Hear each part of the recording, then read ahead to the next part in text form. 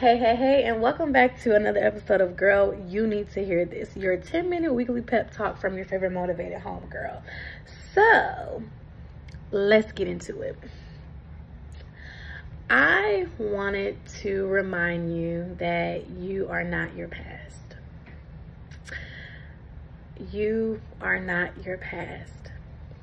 I think sometimes we get in the groove of life, we get in the cycles of life, and we always tend to revert back to what we did or what we used to do, who we used to be, and we use that as a block or a stopping point from who God wants us to be.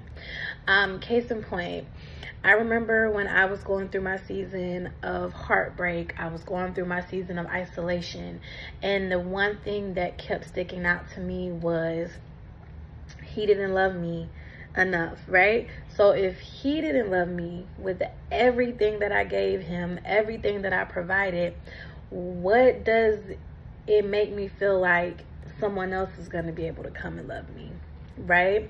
Or even so, when I was out there in the world doing my worldly thing, right? Doing my worldly thing, I used to always say, well, God is never going to talk to me or never going to deal with me because I was so heavy in the streets. I was so heavy in, I'm going to say the streets. I was so heavy in the world. Heavy in the world. You know, clubbing, doing stuff outside of what the Bible says that we need to be doing. But I could have let that thing or those things stop me from pursuing my purpose and pursuing the things that God wanted me to go after. Because the thing that kept ringing in my mind is my past. Like, oh my God, like I got so much in my past. God ain't gonna bless me.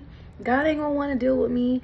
But as I started to get back into the word, and as I started to get back into relation with him, God grants grace and God grants forgiveness, right? Because he knows, and he knew that you were going to make a mistake. He knew that you were going to mess up. He knew that eventually you may not walk on the path that he has for you in this moment. But it doesn't take anything for you to get back on that path, because you are not your past. God doesn't hold your past against you. And I think that's the thing. We are so focused on what people have to say about what we used to do and who we used to be. But the only thing and the only person that matters is God, and what he says and what he feels and what he thinks about us. And the thing is, God looks at every one of us as his precious gem, right? Like, we are the best thing to ever happen to God. For someone to love you unconditionally, for someone that's always going to be there for you, ride or die, for someone that's going to be with you through richer and poor, you can't compete with that. No one can't compete with that, because God gives unconditional love. No matter how much you mess up, no matter how much you stray away, God is always going to be right there next to you every step of the way. And I think one thing that we have to realize too is that even though you may be heavy in sin and heavy in, doing worldly things, God has never left your side. God has never said, like, I'm through with you. God has never said, okay, yeah, now this is where I leave you. He's never going to leave you. But what he is going to do, he is going to test you. He is going to mold you. And he is going to break you down to the only thing that you can do is seek him. Seek his face. And I learned that going through my tests and my trials and going through this journey and my faith walk. God will break you down till it's nobody left but you and him, and you have no choice. But that's why I tell you that you are not your past. Because if God knows what your past looks like and he still loves you, he still wants to be there for you, he still wants to pour into you, he still wants to mold you to be the best version of yourself, then what's stopping you? What's stopping you from being the thing that God has called you to be? Your past does not define you. Your past shapes you. Your past molds you. And your past will allow you to figure out if you ever want to be back in that place again. And I think because we try to hide our past that we forget where we come from. We forget where we come from. But I'm here to tell you, there's nothing wrong with reflecting over your past, but don't stay in it. There's nothing wrong with reflecting over your past, but don't stay in it. Focus on your growth. Focus on your elevation. Focus on your purpose, right? Because God sends us and puts us through things because sometime at one point we needed that. Because if he didn't do that, we would still be stuck at point A and not even trying to get to point B, C, D, E, F, G, and down the line. God does things in his timing and his way because this life isn't up to us, right? It's up to him. Life is what we make it, right? But we have to surrender at some point. We have to surrender and say, okay, God, it's you. Like, I'm in this your world, I'm living in it, right? I want to be obedient to what you have for me. And your past is your past, right? Stop thinking about what went wrong, what you could have done better, and focus on what you're doing right now.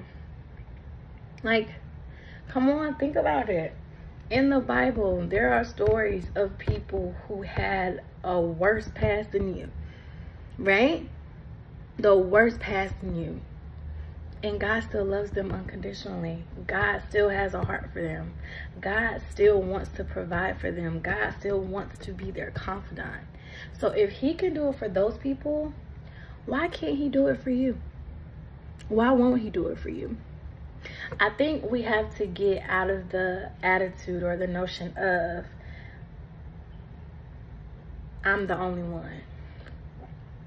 Baby, there are people out there going through stuff way worse than you, that have a way worse past than you. But that didn't stop them from pushing towards the mark. That didn't stop them from being who God has called them to be. We have to stop playing the victim. Hold ourselves accountable to what happened. All right, cool, that happened. So how do I move on to my next, God? How do I transfer or elevate into my next? Because it's possible. It's possible. I could have let heartbreak keep me in a weird space. I could have let disappointment keep me in a weird space. But I know that what I went through is bigger than me. I know what my mission is bigger than me. And you have to start speaking that over yourself, baby. What you're going through is bigger than you. There's a bigger purpose attached to it. And you have to be obedient to that. You have to be so engulfed in that you understand that God loves you for you. God will always be there for you. Your past does not mean anything to him. It's all about what you're doing in this present moment. How are you serving him in this present moment? How are you serving the kingdom in this present moment? How are you serving yourself in this present moment? That's all that matters. You are not your past. You are not the thing that broke you. You are not the thing that caused yourself to fall into that hole. You're not. You've overcome that, or you're in the process of overcoming it, right? You're not staying in that place. You're not living in that place. So stop living in regret and thinking about the shoulda, coulda, wouldas. Baby, it happened. What did you learn from it? How can you make sure that it doesn't happen again? Or when you're faced with that test, how do you make sure that you ace it? So don't worry about what the world says about you. Don't worry about what people say about you, your friends, don't worry about none of that. Your co-workers, don't worry about none of that. Focus on what God has to say about you, what God wants for you. And I guarantee you, watch how better your life gets. Watch how big watch how much bigger your life gets, because you're focusing and keeping your eyes on the prize. Not about what's around you. You're like blocking out the white noise, but you're focusing on what God sees for you and what God wants for you. You are not your past. You are your present and you are your future. Use what happened as stepping stones to get you to where you need to be. And at the end of the day, that's all he wants. He wants you to keep moving forward and trust him in the process of your rebirth and your elevation. Okay? You are not your past. So I hope you guys enjoyed your weekly pep talk.